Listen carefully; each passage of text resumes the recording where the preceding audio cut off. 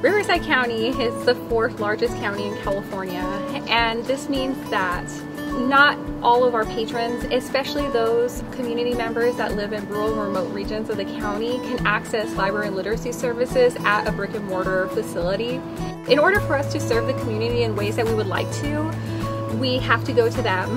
We have to meet our community where they are, and a mobile van or even a bookmobile model are two really excellent ways to do such a thing. In some areas, we'll be able to transition folks that may not go to the library by connecting them with our services, and also bringing out our services to areas that are nowhere near a library. This program got started as we were trying to fund 2 new literacy mobile resource vans.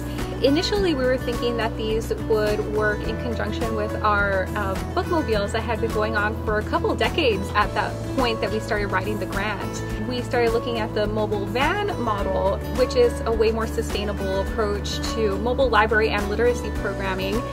And we decided that we'd actually replace the bookmobile model with our mobile van model, which would provide a lot more sustainability and flexibility in terms of bringing library and literacy services out to the community.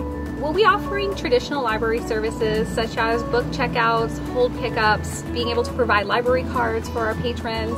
We will also be offering literacy services, one-on-one tutoring to help improve different literacy skills, small group sessions such as English conversation clubs, citizenship preparation classes. We'll be bringing educational kits for children, teens, and adults, Wi-Fi and laptops for patrons to be able to use, and as well as printing services.